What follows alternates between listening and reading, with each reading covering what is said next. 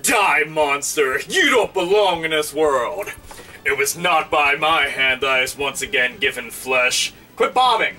I was brought here by humans who wish to pay me tribute.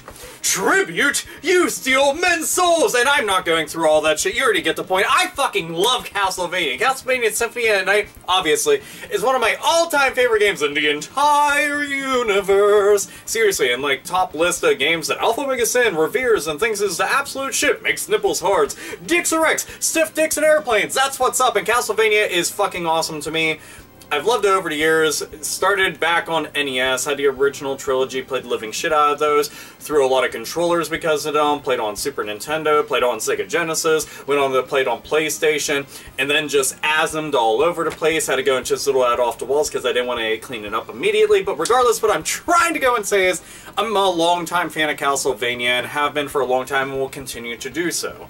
But one of the things I want to go and talk about, obviously from the title of this video, is Koji Igarashi, one of the main forces behind Castlevania, as we know it, since Symphony of the Night going forward, has departed from Konami. Dun dun dun, dramatic reverb. Now, he ended up leaving, and this was a cause for alarm for a lot of longtime Castlevania fans, but to a degree there is also a silver lining to this entire story. Now, he had a sit-down interview with the folks over at Kotaku, and it's honestly a very good interview. A bit lengthy, but I like that because you ended up getting to hear his views on the game industry, his views on Konami, the Castlevania series, how it is currently, working on it in the past, things of that nature.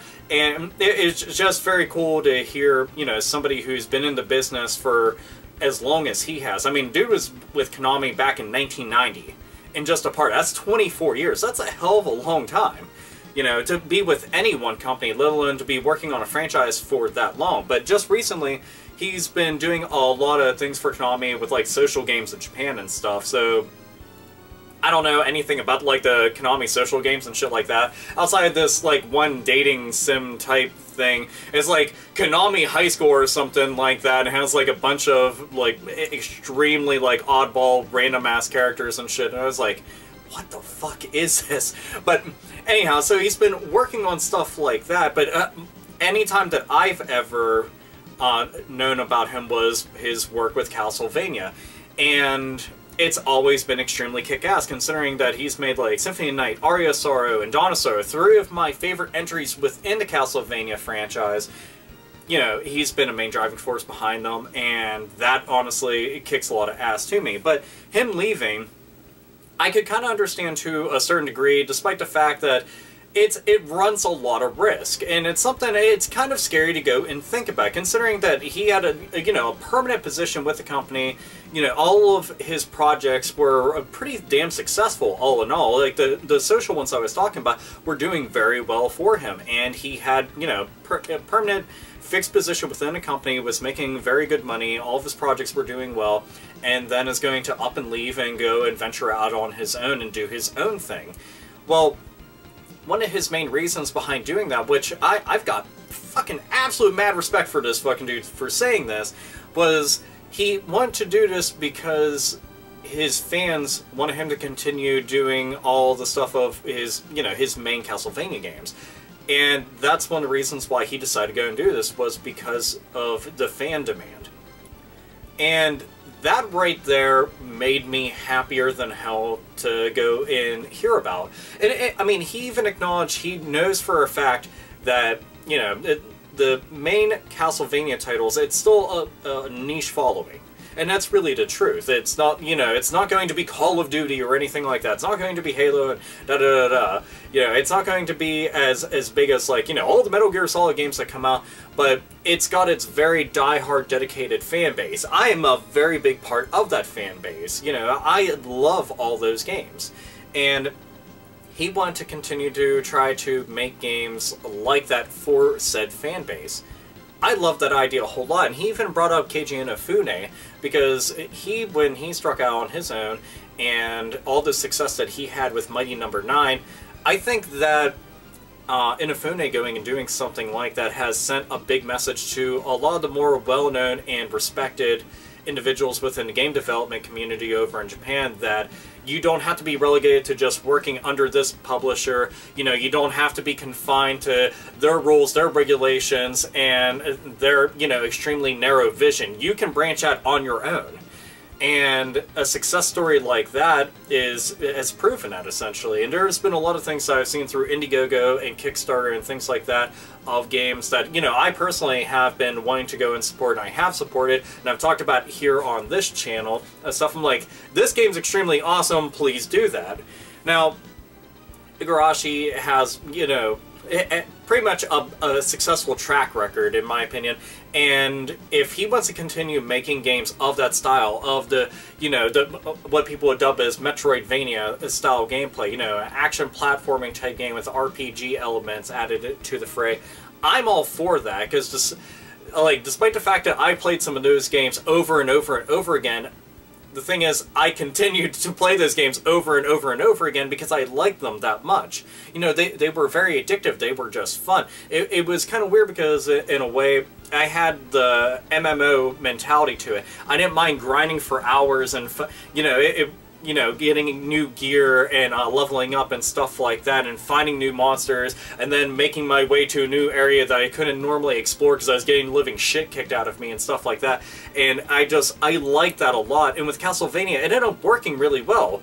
You know, most people would think, oh, take a game like Castlevania and then make it, you know, kind of into an RPG. Oh, that won't be able to work all that well, but it did. Same thing with something like Mario. I fucking love both of those things, but with this, I want to see him continue to work on things like this. You know, one of my dreams has always been to see an official Symphony of the Night 2. You know, and I've talked about it here on this channel. I've made a video talking about it. Just, I would love to see an official sequel to that, but if he did a game stylized in that way, like if he worked alongside some of the people with Arc System Works who do, like, the Guilty Gear games, for example, and had art like that and access to a game engine like that, where, you know, we had the most beautiful 2D hand-drawn sprites in the entire world, and a game that's like the size of Symphony of the Night, but, like, way fucking bigger. And you see this on Xbox One and PlayStation 4 and PC and Wii U and what the fuck ever. I would just lose my shit. Seeing something like that, well, I mean, I wouldn't be able to stop smiling. I'd be so damn excited to see something like that because I love games like that. I'm a really big fan of 2D art to begin with. You know, 3D games can be absolutely stunning and beautiful on a number of different levels for a number of different reasons, but 2D can as well, and I like that. And considering dude's really into, like, the whole gothic architecture and dark, moody atmosphere and shit like that, you know, I'm definitely, like, down for him continuing something like that. I mean, even if he had to create his own Castlevania-esque world, you know, and somebody could say, oh, well, it's kind of a ripoff and stuff, but, I mean, if nobody's making games like that, is it really that bad? Look at Mighty Number 9. Is it just like Mega Man? Yes, but it's like the spiritual successor to it, so maybe he could make a spiritual successor to all the 2D Castlevania games. You know, maybe he could go with a sci-fi setting or a steampunk version of it, or just do what the fuck ever that he really wants. It could be a modern-day setting, which I think that could be pretty fucking sweet, too. Yeah, and there's a number of possibilities, endless possibilities on something like that, but regardless, I just want to see this man do what he does best, and that's make kick-ass games that we all love and enjoy and play for years and years and years.